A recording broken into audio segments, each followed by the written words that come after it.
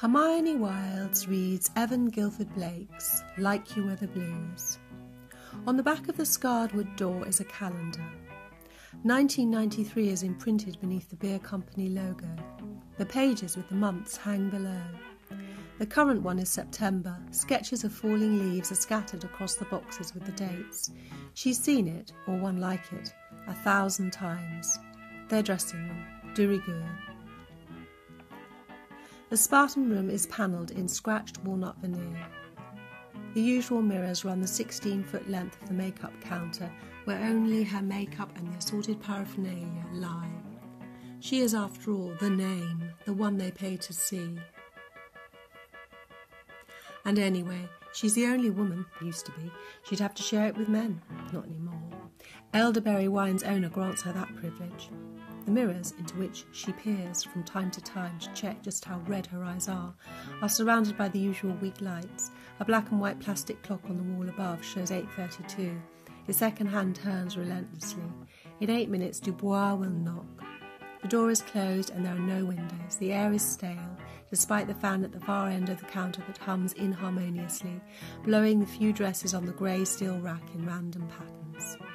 There's a comfortable floral print cushioned chair whose colours jibe with nothing else in the room. A squeaky wheeled wrought iron stand with a mini wood grain refrigerator and a warm faux black leather covered love seat. A small oak table on which an open instrument case sits, and 3 armless oak chairs. She sits on one in her modestly fashionable navy and ivory long-sleeved below-the-knee cool wool dress. Her back stiff. Luli's hands are on her knees. Her wet eyes close and leak. Beyond the room there are sounds, music and ambient noise. The sort she's heard most every night of her adult life, white noise, like too much of the music she hears in places that try to emulate elderberry wine. But fall short. That's not music, is it, baby? She opens her eyes and dabs them with a tissue, glances at the clock, at the mirrors, then at the love seat and sighs. How are you doing, baby? You comfortable? She murmurs. I always like that love seat. That's what they call it, a love seat, because people, they sit on it real close, holding each other, like they're in love. I'll do it with you, because I love you more than I love breathing. You know that, don't you? And people make love on it too, sometimes, if they're small enough, sometimes even if they're not. She laughs. It's a downtrodden laugh. No mirth left in it, just a way to get it out of the heart and into the air, where it collects on her face for people to see and think. That's what 6 months of constant, intractable pain looks like. I made love on one just like that. Made love. Made you. Made your beautiful face and your body. And you just loved me loving you. Like you were the blues themselves, because we both know what they mean. We both do. She sighs deeply and stands wearily.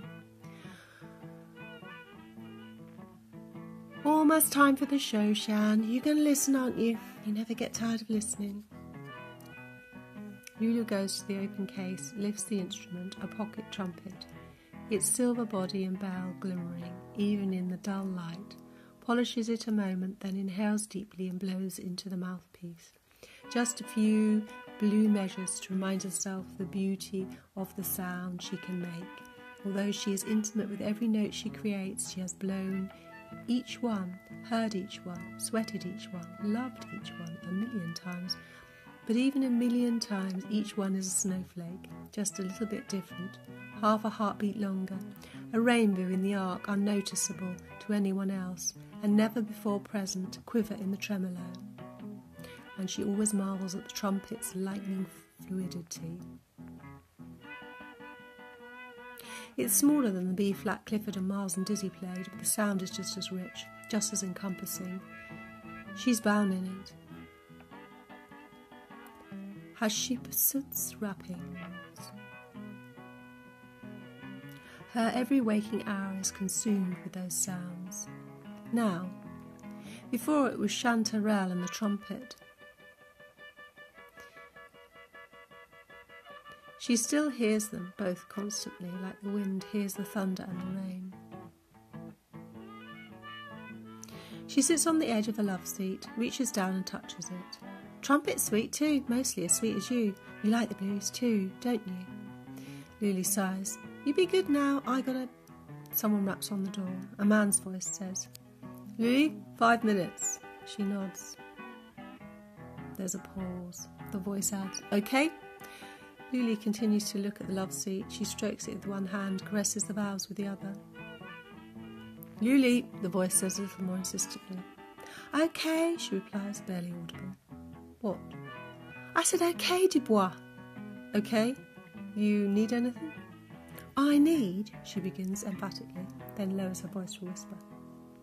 To go back in time. Can you help me with that? What? Says Dubois.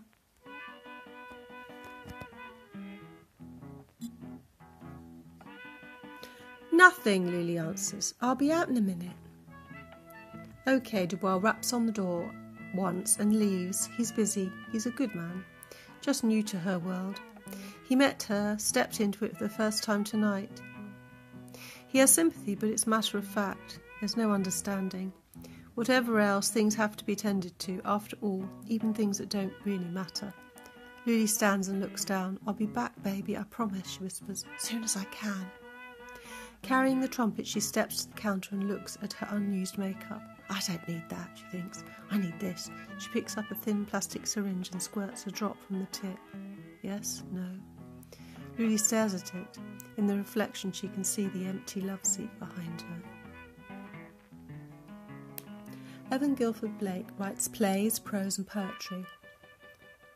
His work has appeared in about 100 publications. His scripts have won 46 competitions. 38 of his plays are published. His published long-form prose includes the novels Animation, The Bluebird Prince and the award-winning story collection American Blues, as well as the award-winning chapbook In Realms of Light and Darkness. His genre novel will be published next summer by Black Opal Press.